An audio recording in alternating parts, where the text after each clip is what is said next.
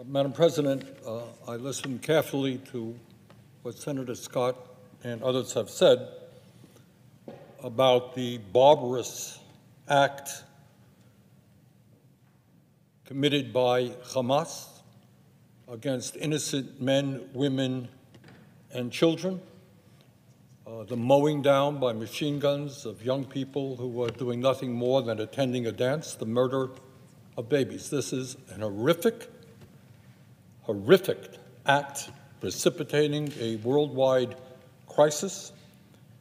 And the United States of America, all of us, condemn this act. And in my view, the State of Israel has the absolute right to defend itself against Hamas and terrorism in general. No debate on that.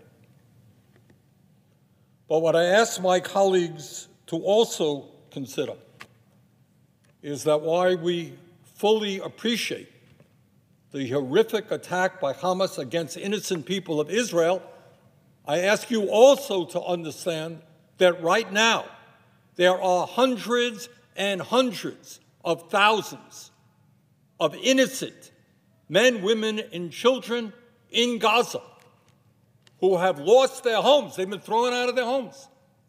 They have no food, they have no water, they have no fuel.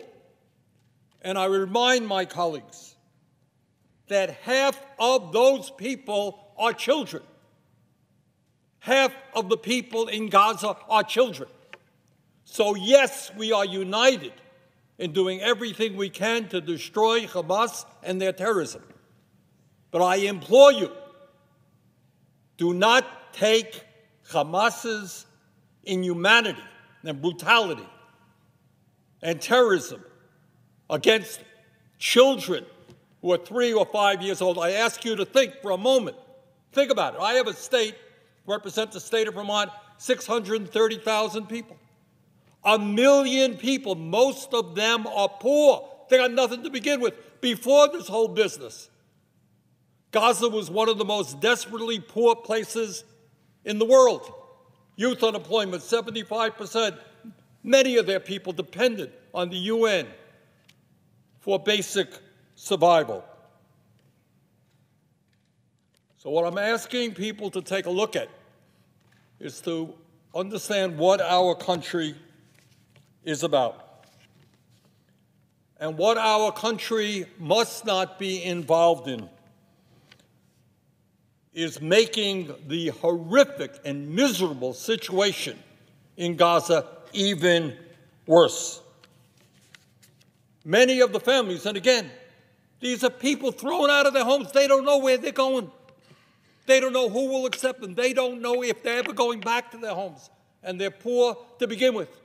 And do we really want to deny those people aid from the UN and other agencies to feed the children, to provide water for them? Is that really what we are about? So, of course, it goes without saying that we have got to do everything that we can to make sure that not one nickel goes to the murderous Hamas organization.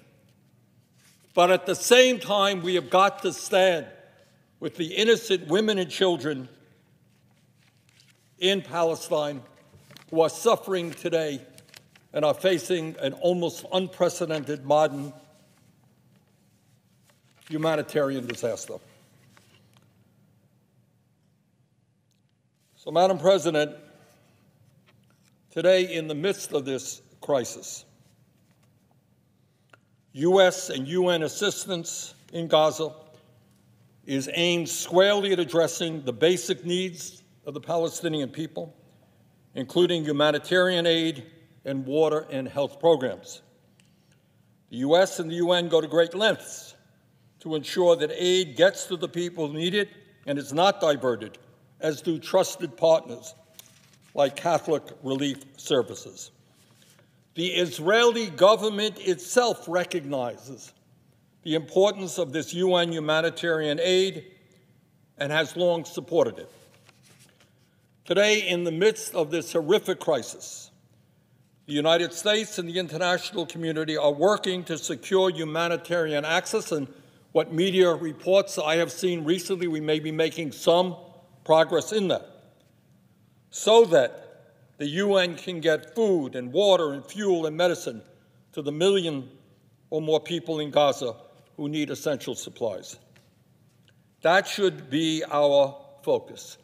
There are people now facing hunger. They are facing incredible desperation, and we cannot turn our backs on them. If you think this is going to be good for Israel, if you think that the suffering of the Palestinian people long-term is good for Israel, I think you are sorely mistaken. The world is looking at us, and the world understands that what Hamas did was terrible, but they don't want to see our great country turn its back on innocent women and children. That, in my view, is not what this country is about. This is a tough issue.